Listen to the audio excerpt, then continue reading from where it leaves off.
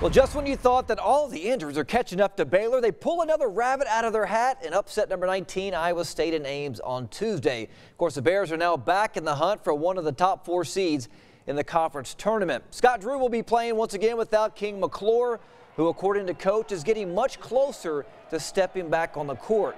Freshman guard Jared Butler has made quite an impression, has filled in nicely, scoring in double figures the last 5 games. Now, on the flip side, West Virginia has lost 11 of their first 13 conference games.